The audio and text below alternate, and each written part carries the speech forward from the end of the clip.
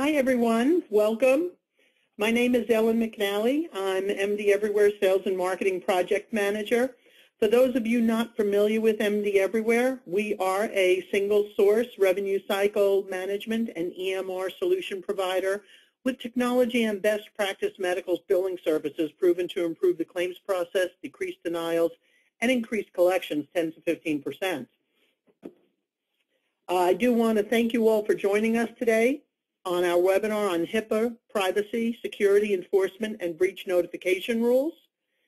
Our presenter is New York Attorney Jennifer Kirschenbaum. She is the managing partner of Kirschenbaum & Kirschenbaum PC's healthcare department.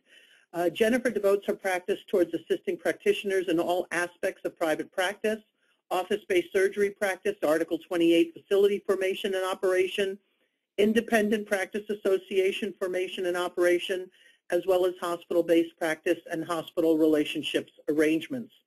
Jennifer specializes in representing practitioners in regulatory compliance, transactional licensure defense, third-party payer audits, and litigation matters. She's an expert.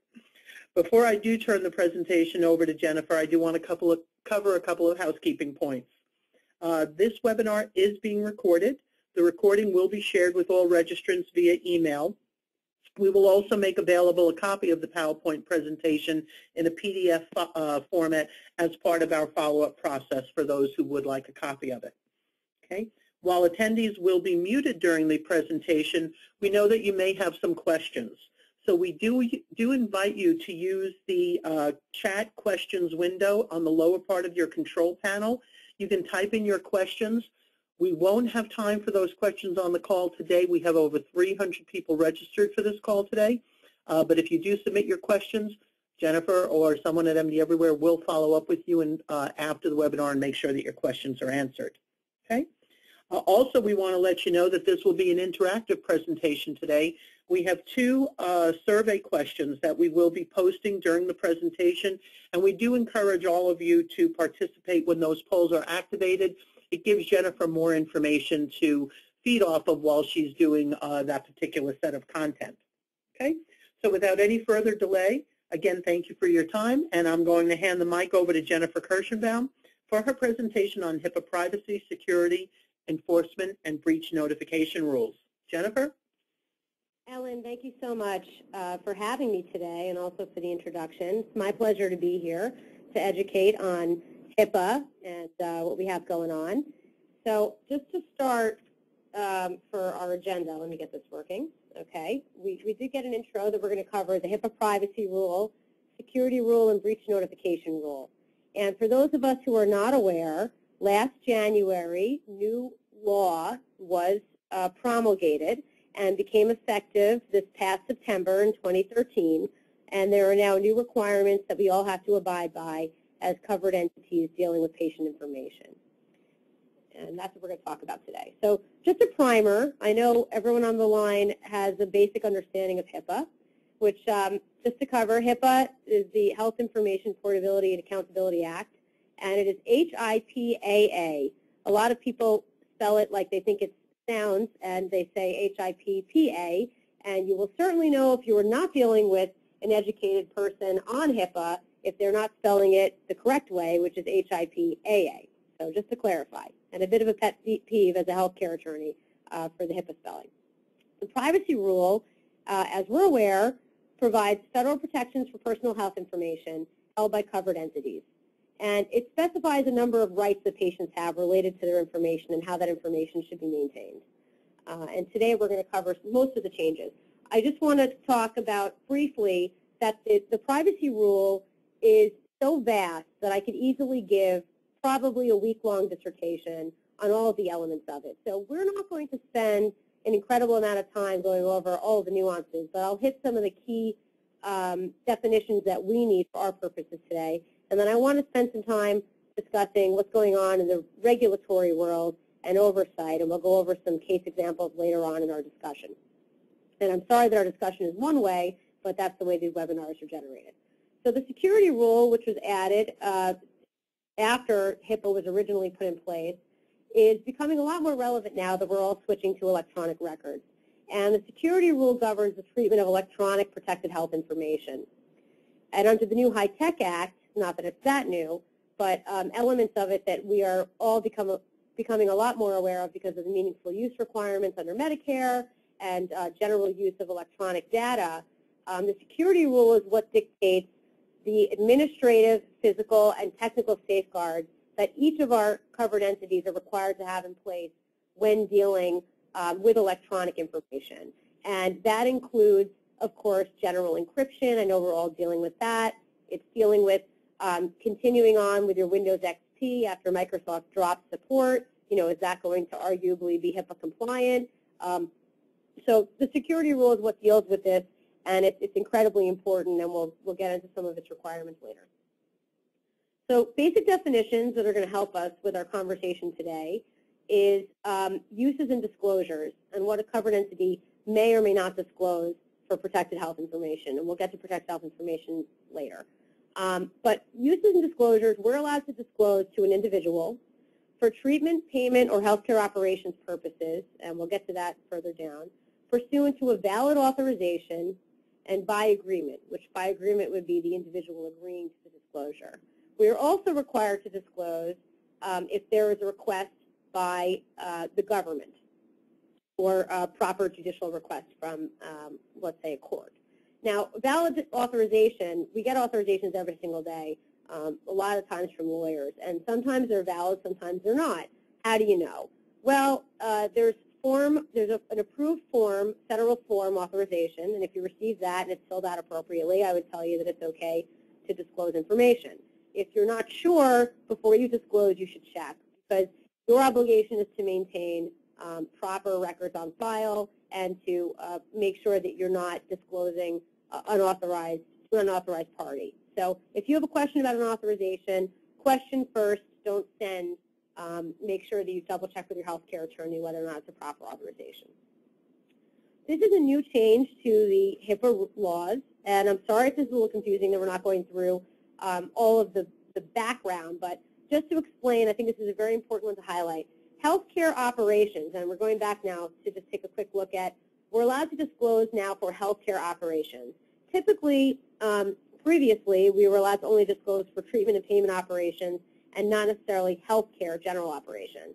So this is a new definition for us under HIPAA, and it means any of the following activities of a covered entity to the extent that the activities are related to covered functions. And so why is this important? We now have to disclose to insurance companies, if they ask, for quality assessment, okay, and improvement activities. Previously, we only had to disclose for payment, meaning we want something from you. We want to get paid, so we'll give you a copy of the patient record. And we'll give you limited information specifically tailored to the treatment dates to back up why we want to get paid.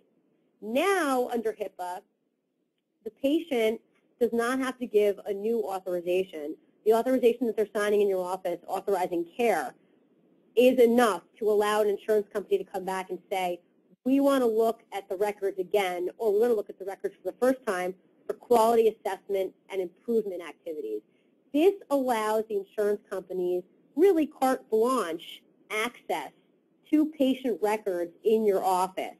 And it's incredibly dangerous from my perspective as far as documentation requirements and making sure that everything you have in the practice is actually backing up what you're billing for. Because previously, they didn't have the ability to go in and do an open audit like this, really. It really was much more limited. Now they can go in under a number of different guises and request access, and I think, you know, it's really, really troublesome in my mind.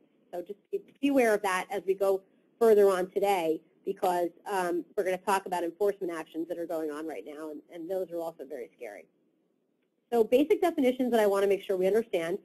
Covered entity is what HIPAA applies to, and that includes a health plan, a clearinghouse, or any provider who transmits any health information. So that would include any medical practice or hospital or nursing home. Individually identifiable health information, what is covered? Sorry, I just had a throat tickle, which is a bit of a bother. Individually identifiable health information, this is what has to be protected. And this is very important.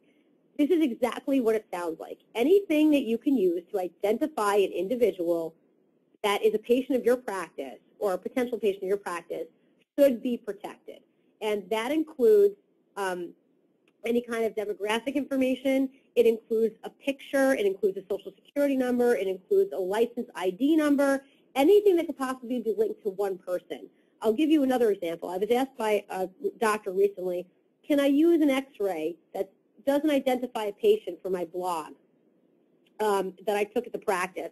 That no one will know it's the patient, so I even need to get consent from the patient. I said, well, is there anything in there at all? Is there any type of implant? And she said, oh, I didn't think about that.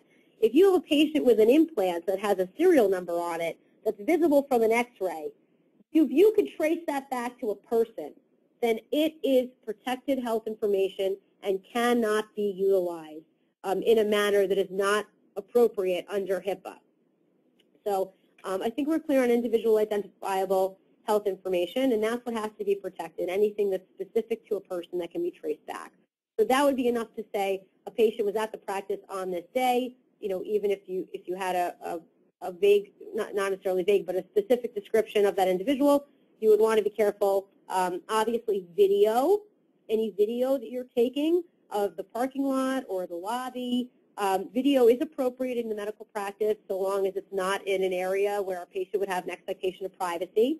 So a changing area or a bathroom obviously would be inappropriate for video. But I encourage practices all the time to utilize video. It's a good way to make sure that your staff isn't stealing copays and that everyone is getting to work on time. And also if there's any claims of impropriety, you may possibly have a video coverage, which is always good to have on site. So protected health information is any individually identifiable health information, and it's anything that's transmitted by electronic or maintains in electronic media, which we're all doing, even if we're not doing electronic claims yet, which is TISC we're supposed to be doing by now.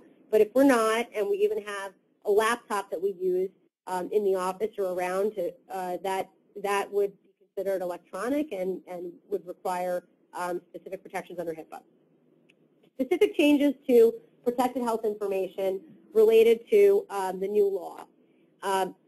Now, anything that is in an employment record is no longer considered individually identifiable health information. Now, that is specific, meaning not something that's held in a health record, but an actual employment record. An employee comes in and interviews, let's say, for a job for your practice, and you happen to have some demographic information. That's in the employment record, separate from the medical record. It is not technically protected health information. Education record, same thing. If it's specific to the education record, even if it's technically identifiable, and as long as it's not mixed in or commingled with the medical record, it's no longer protected health information. You may be thinking, Jennifer, is this really related to our talk? It is, because these are the new changes that came into place, so I'm just making you aware. If it's out of context, I apologize, but these are tips that usually we get positive reviews on. Information that is also not protected health information, this is under the new law changes. Any individual who is deceased for more than 50 years, technically their information would no longer be protected. Now, I will tell you that if any doctors on the line have purchased or inherited Elvis Presley's records, please do not disclose them if his 50th anniversary of his death has come up, because I can guarantee you that just because it's not protected health information, technically doesn't mean that you would not be sued for disclosing proprietary information for a public figure. So just bear that in mind. Deceased individual, this is a new change. If you have an individual who has died that was in your care, and a family member wants to call and talk to you about the circumstances of the death or for payment issues, you used to not really be authorized to speak to this individual because they were not the patient. Now, under the new changes to the law, you are allowed to disclose minimum information necessary for payment or treatment purposes within your discretion as a healthcare provider to the family member. And this is a change from the prior law. It used to not be this case. Speaking of what you should be authorized to disclose, the minimum necessary standard is not new. What it is means that pursuant to HIPAA, each of us as a covered entity has an obligation when using or disclosing protected health information or when requesting information to limit the PHI disclosed to the minimum necessary to accomplish the intended purpose of the use, disclosure, or request. What is new is the application of the minimum necessary standard to our business associates. And we're going to spend some more time on business associates in just a minute. So, sorry, I wish I had time for ability to field questions on these issues, but next time. Changes to the business associate rule. Under the new rule, a business associate scope has expanded, and who constitutes a business associate with your practice is a lot broader range.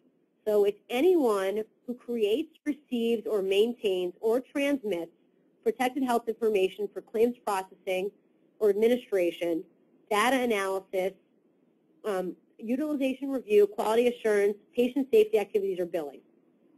This is going to cover pretty much anyone who's in and out of your practice other than an employee or other covered entity or government agency that has more than routine access to your system. So if we have any marketing people that are coming in and helping us use our information to get more patients, if we have a billing company, if we have a website designer who's going to have access to our system, whether or not they're supposed to be on the EMR or not, if they're remoting in or they're on site on our network, all of these individuals are business associates. And all business associates are required to have a contract.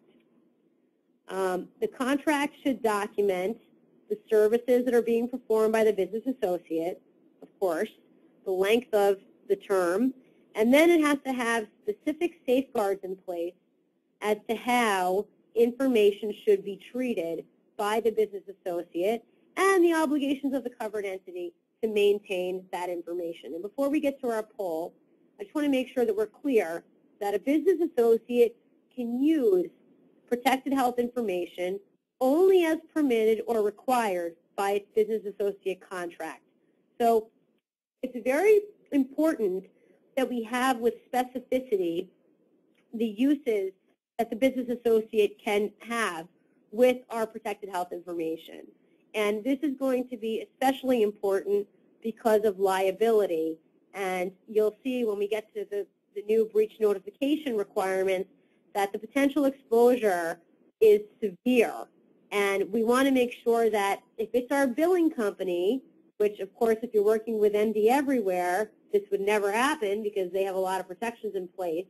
But if your billing company were to accidentally lose your protected health information for your patients, you would not want to be the one who's held responsible for that. And the way that you do that is by contract, you have what's called an indemnification provision, which would be a risk-shifting contractual provision that you are authorized to have in your business associate agreement that basically would say that the business associate will indemnify and hold you harmless for any misuse of the protected health information that's caused by them.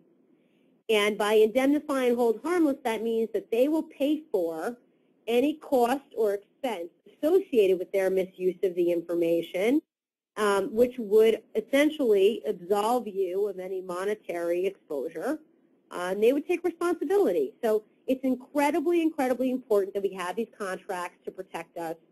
And with that, Ellen, I'm going to go to our first poll. All right. Thank you, Jennifer. It's a lot of information so far, and everyone can see that protecting yourself and making sure you've got these agreements in place is important.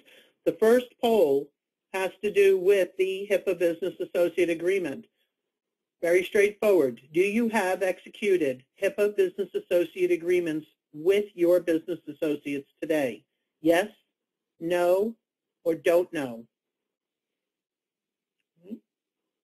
Do you currently have executed business associate agreements that protect your practice in the event there's a HIPAA violation? We've got about 70% of the audience participating. Let's give it another 5 seconds to get the rest of you in. 5, 4, 3, 2, and 1. We're going to close the poll. And Jennifer, we have a pretty good group on the phone. 67% of them do have executed agreements. 12% of them don't, and there's another 20% that aren't sure. Okay, well, those are great numbers, Ellen, and I'm really glad to hear them. It sounds like we have an educated group that is aware that they have to have their business associate agreements in place. I would recommend that for all of us who are complying, that we do take one more look at the documents that we do have on file now and make sure that you are availing yourselves of the opportunity to contract away your potential exposure and make sure that you have an indemnification provision that is to your benefit related to the use of the protected health information that's in your possession. So moving on from contracting, we'll talk about liability. So a covered entity is liable, and this is pursuant to the common law of agency, for civil monetary penalties for violations based on any acts or omissions of their agent, okay? And this was actually recently expanded specifically under the statute. It was under common law this existed, but now specifically under HIPAA, a business associate will be, a covered entity and a business associate, both similarly, would be responsible for an act of their agent. So what is an agency relationship? An agent is someone who is coming in and working under you without a employee designation, okay, and also without an independent contractor status, really. So it's someone who's coming in and working under your direction and control, where you have not specified the relationship and determined who's going to be responsible. So an example of this is we bring in an in-house biller who also has other clients, and she's working directly for you, but we do not have a billing contract with this person or a business associate agreement. She also is listed as a 1099 because she really is in control of her own job functions. If this individual takes claims home with her and loses them, her car gets carjacked on the way home, she's having a very bad day, you will be responsible for any liability or money that is owed to the government because of the lost patient information, because this individual is acting as an agent on behalf of your practice. So I just want everyone to understand that and make sure that the relationships that they have in their offices right now are defined. This is a question that I've gotten many times before. Is a covered entity must provide patient access to electronic protected health information if requested. So if a patient has a request for information and you have an electronic record, you have to give it to them electronically. You can't print it out. So that's information that's been requested. And this is also new. A covered entity now must respond to a record request within 30 days after receipt. There used to not be this deadline, but now there is. So it's 30 days you have to respond. For some reason, there's some sort of act of God or tornado has taken out your office. Try to tell the patient why there's a delay and make sure you have it in writing if you're not providing within 30 days because they can complain about you. Fees for providing records. This is a big question. We all don't want to lay out any additional expenses. You can charge for the production of records. You can charge for the labor for copying protected health information, supplies, postage, and the time preparing an explanation or summary of the protected health information. I will tell you this. Charging patients for anything in addition to what they think they should be paying, which we all know the answer to that is zero, will potentially get you in trouble with the patient and may be cause for them to report you to the Office for Civil Rights, which is the government arm that oversees HIPAA compliance and enforcement. So the Office for Civil Rights is no joke. They actually have just increased their mandate, and now they're actively going after practices for noncompliance with HIPAA. And they are required to investigate any complaints that they receive. So if a patient calls and says, I was treated inappropriately by Dr. So-and-so's office, they asked me for money for my records, which I'm entitled to get for free. They're my records. I own them, and I don't want to pay the fees. They are required to look into you to see whether or not the charges were appropriate. So similar to your attorney's fees, how they come in an itemized receipt, I suggest that if you are going to charge patients for their records, you do so specifying explicitly what it is they're being charged for. Delineate the labor costs. Explain what the supplies are. If you had to buy a thumb drive to put the records on there, make sure that you charge them the cost of the thumb drive and explain what it was you were charged. I had a client get into a lot of trouble with OCR. We had a fight to get him out because he charged a client $65 for an x-ray. He had to pay the reproduction company to make a copy of the x-ray $49, and he charged the extra difference for the time in between ordering it and getting it to the patient. He upcharged it $16, and this got him reported. If he had kept an itemized invoice and sent it to the patient, I think that the scrutiny that he came under for that would have been a lot quicker, and we could have closed it a lot quicker. But to his detriment, this law wasn't in place. It was more vague about charging, and now I think that he would have had less of a hard time with that scenario. So we're going to go over quickly some changes that are required to be in your privacy policies, which each of you are required to have on-site, promulgated, open, and available for patients, privacy policies. There are a number of things that have to be added to these policies, and I don't make the rules. You may say, Jennifer, this doesn't apply to us. I don't understand why this has to be in our privacy policy.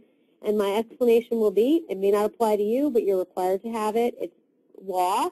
And if you do have oversight or someone coming in from Office of Civil Rights to check to make sure that you're in compliance, they will check specifically to make sure that your privacy policies have been updated and that these provisions are on file and available for patients.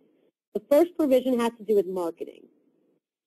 We are required to have language in our privacy policy that explicitly states that marketing, if it involves financial remuneration, authorization is going to be required, and that has to be on file.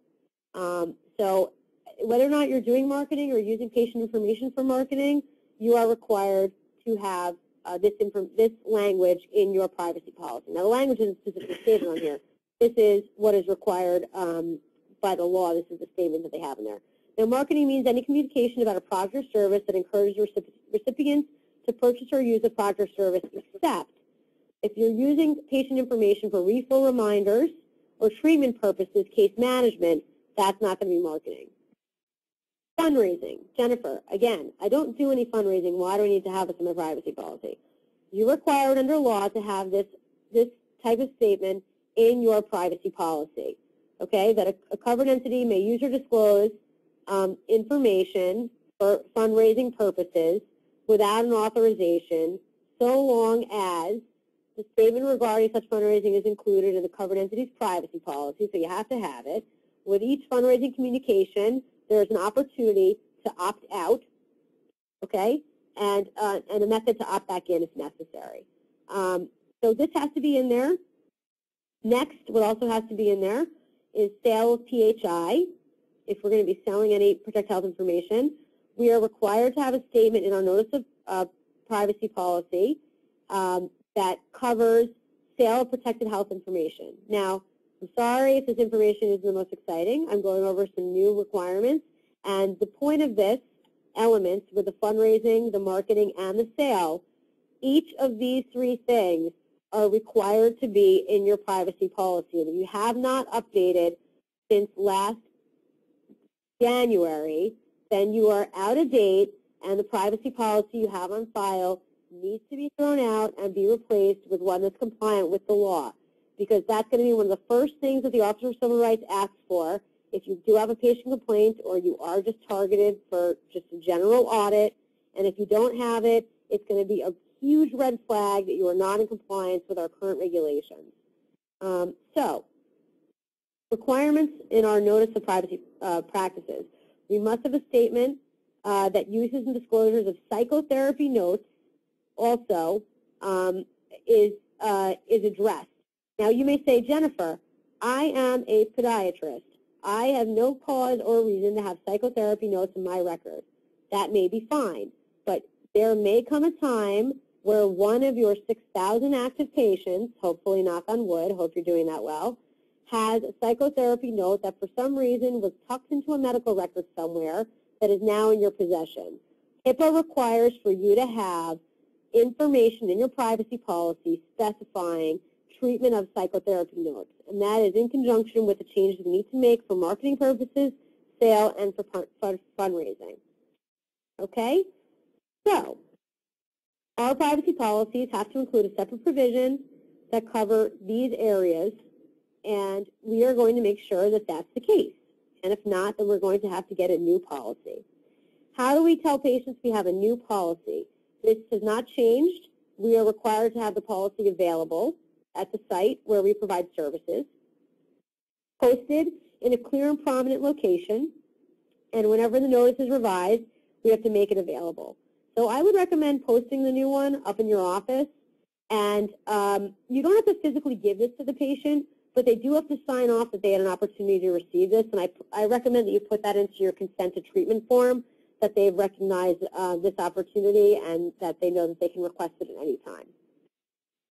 This is a major change that, for those of us who are still listening, is really one of the key elements of the new rule under the HIPAA laws that changed.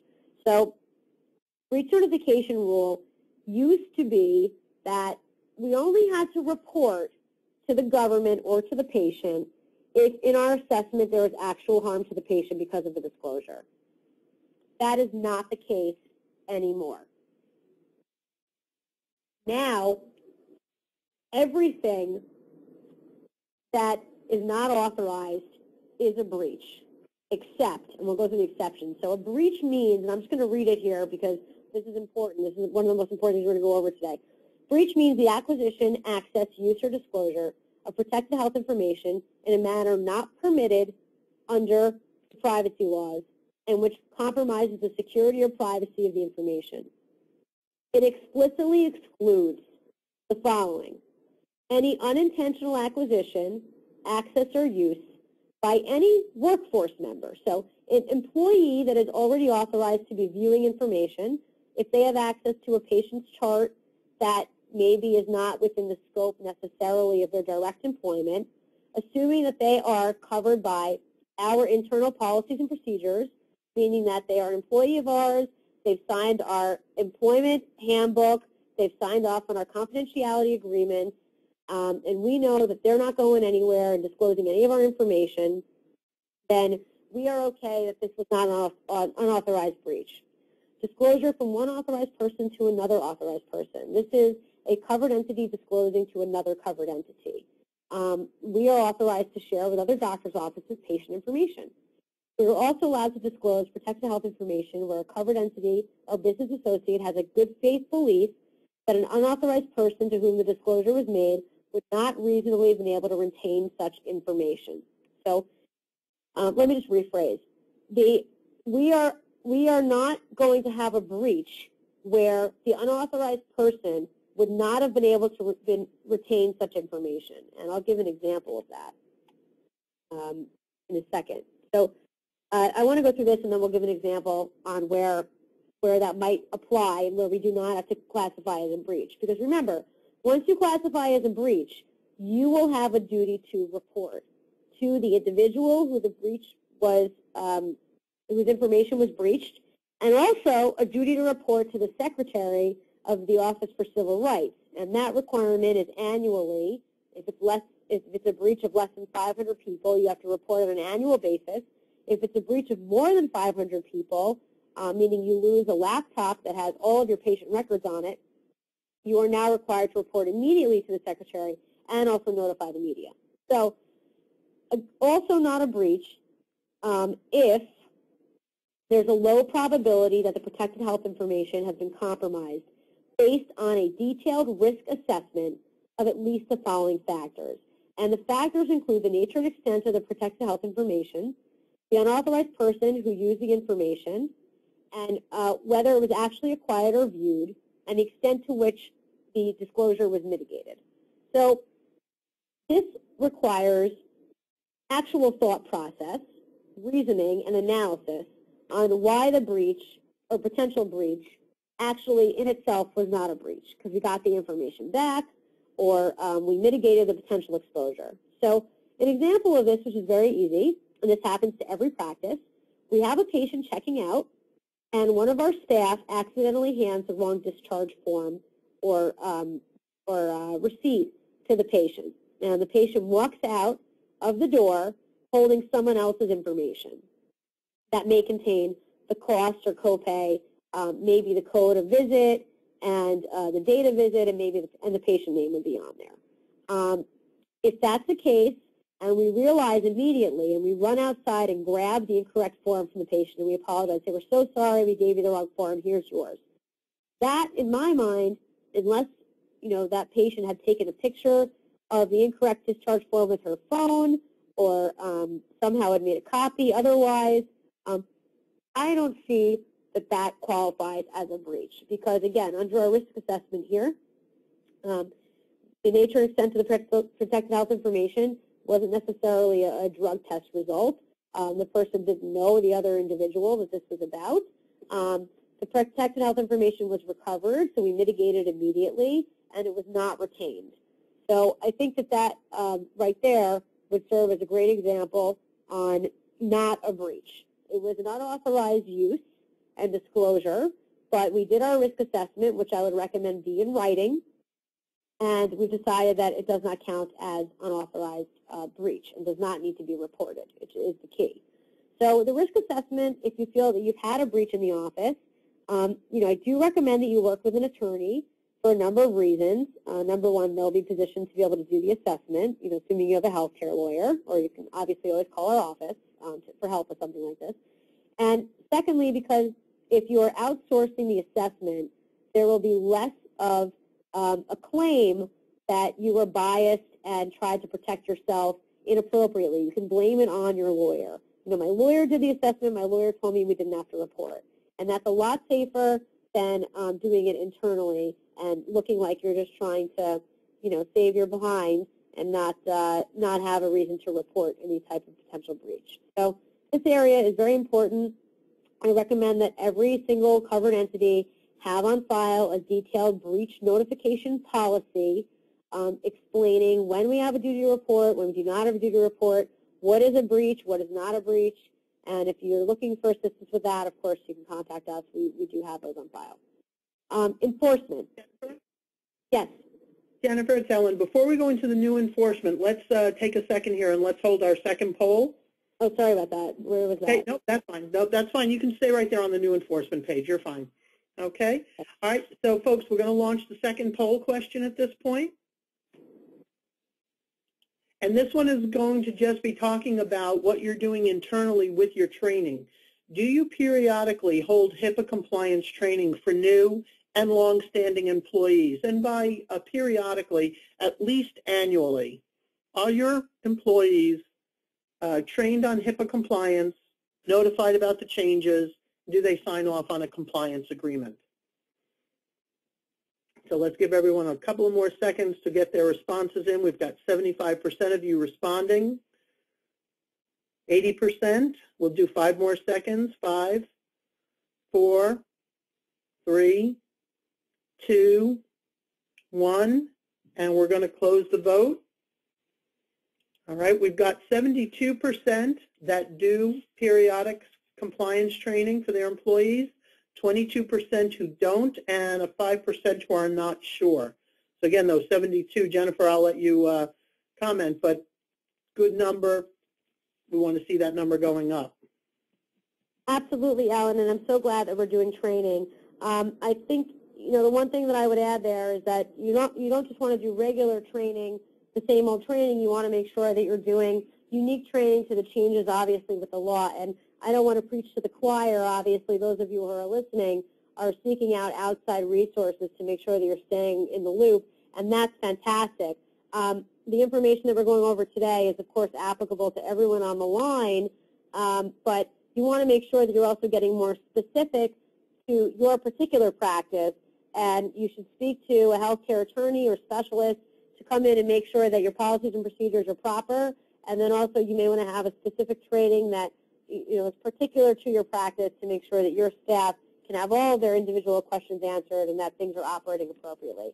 A big problem I see, which I want to highlight, is a lot of experts are running around and calling everything a breach. and a lot of practices are telling their staff to call everything a breach.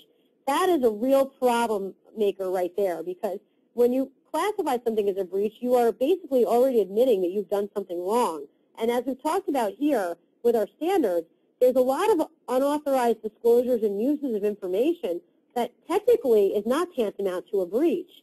We don't want to call something a breach until we've determined that something has gone so wrong, or information has been lost or misallocated in a way that can't be recovered, and it's actually going to have, again, a more than a low probability of being compromised. And once we reach that level of breach, we now have a duty to report, and we're going to be potentially open up to new enforcement. And we're going to go over that right now. So starting September 23rd, 2013, these are the new mandates for the Office for Civil Rights. Everything must be investigated. And if there's willful neglect, which we'll talk about, it's a high standard, civil monetary penalties will absolutely be imposed. Okay? So these are the level of penalties that could be assessed.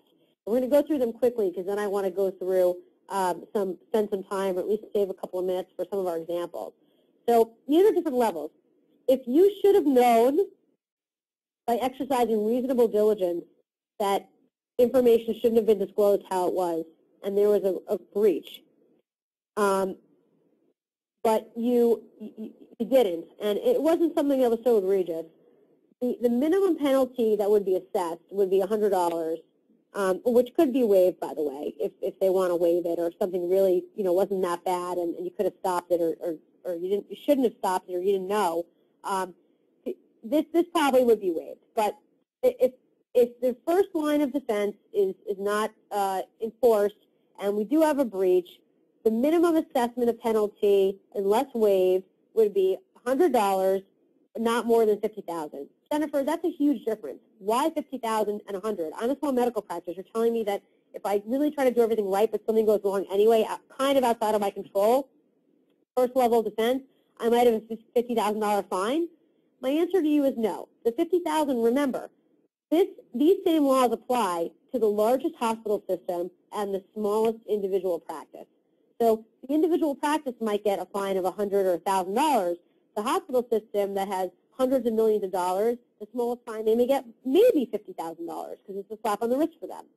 Second level of violation is where it's established that the violation was due to reasonable cause and not willful neglect. So what does this mean? This means that you did something wrong, and you should have known better. But it doesn't mean that it was intentional. It doesn't mean that you didn't bother to fix the Windows issue that you know is coming up this spring. You didn't bother with an encryption, and you don't protect your email passwords, and you leave your office unlocked. All of those things are more kind of willful. You willfully disregarded your responsibility. Reasonable cause is going to be a higher level of just not knowing, but not so bad that you intentionally did something wrong, and the fines obviously go up. The next level is when there's willful neglect and was timely corrected. So if you didn't bother to adhere to any of the HIPAA laws, and you didn't timely correct, you did timely correct, though, once you found out something was wrong and you got in trouble for it, then the fines obviously go up to $10,000 or $50,000. If you have completely disregard for HIPAA, or you wouldn't be on this call if you did, so I know that none of you are going to fall in this category, but if you decided you weren't going to pay attention to anything related to HIPAA at all, and you found out you got in trouble and you didn't correct anything, okay, then we're looking at a much higher level of fining. Minimum is $50,000 per violation, not to exceed $1.5 million per category. So these are substantial fines. Factors in considering what you're going to be fined, and I'm going to speed this up a little bit, is the harm, and honestly, what they also take into account is how much you can pay. They look at the size of the entity and whether or not it would shut you down, and what your history is this your first time that you've had a problem, and how bad is it? What kind of policies in place do you have? Do you have any training? And they'll look at it and they'll determine what kind of assessment they want to make. So a lot of it is in the discretion of the secretary. So affirmative defenses, these used to be available, and I'm going to just kind of breeze through these. They're not, affirmative defenses are that you basically, you should have, you did try to protect, and we can use these to try to defend if there is some sort of audit or problem that you have with the Office for Civil Rights. So I want to spend some time going through these examples because I think that they really make things real. These are all cases that happen. The links that we have here, if you want to copy them down, these lead to the actual press release that was given out because of this.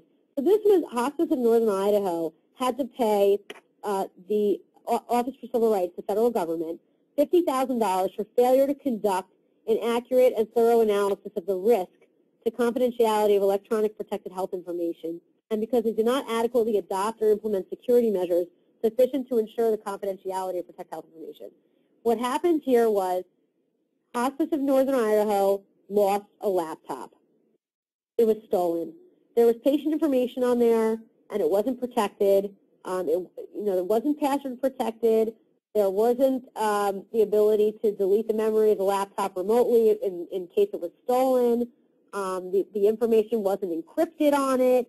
It was just sitting right there on the desktop, and fewer than 500,000 people were affected, so it could have been as few as 10 people or as many as 499. I'm not really sure what the number was. But the lesson here is that we all have storage devices that we're utilizing to make our lives easier. Make sure that you're adhering to the security requirements under the security rule. Make sure you have a security policy in place dictating your terms of protection for your electronic protected health information. Make sure that you implement safeguards and perform risk assessments as needed, and that things are reported when it happens. Now, the stolen laptop, the reason why they were fined wasn't because they lost the laptop. It was because they didn't have the protection measures in place, number one. And number two is because they did not report. They were required to report to the Office for Civil Rights that the laptop was stolen. They were required to report to the individuals that a breach had occurred. And they did not do this. They basically just covered it up. And that is why they were fined.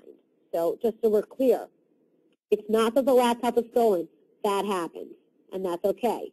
But we want to make sure that we protect. So this is a great example of looking around, why we have to look around our office and see where do we have protected health information that maybe we weren't aware of. We all have copiers, right? Well, our copiers are smarter than we are. They have memory that can basically just keep all of the documents that we put through them on file. And that's exactly what happened here to Affinity Health Plan. Affinity Health Plan returned copiers because their lease was up, and they didn't erase the stored data. This came to the attention of the Office for Civil Rights, and it came to light that Affinity had on there almost 350,000 individuals' protected health information on this copy machine, okay? And Affinity now has to pay the government $1.2 million for failing to incorporate the electronic protected health information stored in the copier's hard drives into its analysis of risks and vulnerabilities. So every year, Affinity, like the rest of us, has to report any type of exposure that we may have under the HIPAA laws, the breaches I keep telling you we have to report on an annual basis. They failed to disclose, and so they got hit with a massive penalty. So the lesson that I want for all of us out there is, obviously, number one, if you have copiers, erase the data. But number two, know where and when you have a responsibility to protect, report, and address your HIPAA exposure. So just very quickly, anywhere patients are infiltrating or in the practice, which is really everywhere, it's the front desk, it's access to your information, it's your sign-in sheet, it's people who can remote in, it's people who are taking information out, it's physical, it's locks to the practice, it's locks to the computers, and administrative, it's requiring password identification specific per employee of the practice. So there's a lot of steps we can take. This is the final example that we have. This is a dermatology practice in Massachusetts. It's a fairly large practice in multiple locations. And what happened here was an employee of the practice had a thumb drive, a very small memory disk, stolen from their car. And now, because of that, this practice, this AP Derm, has to pay $150,000 to the government for failing to conduct inaccurate and thorough analysis of their risks and vulnerabilities, okay, and failing to comply with requirements of the breach notification rule, to have in place written policies and procedures and train workforce members. So they failed to report their breach, they didn't have policies and procedures on file, they weren't doing training, and they didn't report. Didn't report. So OCR says, as we say in healthcare, an ounce of prevention is worth a pound of cure. And the director says that is what a good risk management process is all about, identifying and mitigating the risks before a bad thing happens. Covered entities of all sizes need to give priority to securing electronic protected health information. The lesson is, have written policies and procedures and train workforce members. Now, the link you see here we'll come back to. This is our order form. We have all of these policies and procedures available for you to review on our website. So healthcarepracticecompliance.com. What's your next step? Incorporate relevant changes into your practice, into the privacy policies for your patients. Modify or adopt proper policies and procedures for your practice. Take a good hard look at your business associates. Okay, make sure they're under proper contracts and that you're not taking on unnecessary risk where you don't have to. Make sure indemnification is there and that you're protected. If you need help or review on any of these contracts, you can, of course, always call our office and speak with me. Conduct general compliance reviews, which we can also help you with, and prepare for potential complaints for Office for Civil Rights. The Civil Rights Office, because patients can complain there for any kind of protected health information or medical record complaint or money being charged, is an office that I will say there is a decent probability that you may be hearing from during your career, especially since they're ramping up and hiring and they're now starting to do compliance reviews on their own. It is a very real possibility that you may be hearing from this office, and you want to make sure that we're operating compliantly, just because it's the right thing to do and it's beneficial for your practice. So as the OCR says, an ounce of prevention is worth a pound of cure. So this is from our website. We have these compliance documents. I don't have the breach notification policy listed on here, but or the new HIPAA policy, but we do have those on the website. It's healthcarepracticecompliance.com, and I'm happy to answer any questions about any of the policies that we do have available. And we, of course, we offer discounts, which I'm going to give you right now, 10% discount until the end of March, which is, I guess, next Monday, on any compliance documents if you put in the code MDE101. We also are happy to customize for each practice. So additional resources, all of you will be added to our firm newsletter for participation today. You'll be getting free Q&A from the lawyers specializing in healthcare. If you want to opt out, just email me and I'm happy to take you off. We do have additional webinars available at our website, practicewebinars.com. And about our firm, I think Ellen gave a pretty good explanation in the beginning, but I'll just tell you basically we work with healthcare professionals. We represent physician practices, a few hospitals, IPAs, ACO work, and we handle all transactional, regulatory compliance, audit defense, licensure defense, and we also have other general practice areas like matrimonial and real estate and bankruptcy, and we have a fairly large general litigation practice. So any questions you have, we also have an operational collections department for problems patients. And collections we mainly do in New York and New Jersey. Any questions you have, you can feel free to call me anytime or send me an email. And I just want to thank Ellen again for allowing me the opportunity to present on these very important changes to HIPAA. Hopefully we can do this again in the future. Okay. Thank you so much, Jennifer. I appreciate having you as our expert available. Just so you know, we did have several questions that were submitted during your presentation. I'll get those over to you after we end the session. And anyone else who does have any questions, there's still some time to type them into that chat window on your control panel, and Jennifer will follow up on all of them. HIPAA compliance is so important, and noncompliance or violations can be quite costly, as Jennifer explained, even if the breach is an innocent one. So as Jennifer said, contact her at Kirschenbaum & Kirschenbaum for more information on HIPAA compliance and other legal services that can benefit your organization. I do want to just take about 30 seconds to talk a little bit about MD Everywhere. We're sponsoring this and promoting this webinar. We'll have some others coming up in the future.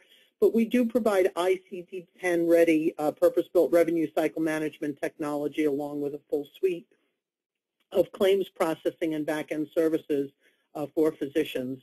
In addition, we have a 2014 certified EHR solution. It's fully integrated to our RCM technology. So our clients end up with a single source. We end up being a single source solution provider to our clients for all of their revenue cycle, EMR, and ICD-10 needs. In addition, we have business service agreements with all of our clients, all of our vendors, and we do incorporate HIPAA compliance training for all MD Everywhere employees. Our solutions are designed to aid our clients in meeting guidelines, also maximizing revenue for all their patient visits. Everyone is very aware that 2014 is certain to present challenges, the likes we've never seen before. It's been decades that we're making the changes that we've got coming up. It's important to be working with a partner who can help you navigate these changes successfully. I am very, very proud to let you know that MD Everywhere has just completed a week of ICD-10 claim submission testing that was sponsored by CMS, and we were very excited to report that we yielded a 100% claim submission rate on our ICD-10 codes that we send through to multiple payers. So if you're one of those practices or businesses out there that's still waiting for your vendor to catch up and provide you with some type of a ICD-10 friendly tool, you might want to consider a conversation with MD Everywhere because time is October 1st is quickly approaching. We do also have an NCQA certified CVO, credentialing verification organization, and a full credentialing division that make us a full service company. We've got about 7,000 physicians that we are contracted to across all our lines of business, covering about 40 different specialties. So we really would probably be a good fit for your organization too. I do want to let you know that our next webinar, Jennifer, if you can flip to the next slide, our next webinar is scheduled for April 2nd. The topic is going to be on GEMS. That's the cross-mapping ICD-9 to ICD-10 codes. It's an express webinar. It'll only be 15 minutes compared to this longer webinar. So we do invite you to register and join us next Wednesday. The registration link is on the MD Everywhere homepage. At the bottom of the page is our upcoming events, www.mdeverywhere.com. But register for that. It'll give you a little bit more information about the GEMS cross-mapping, the crosswalk tool.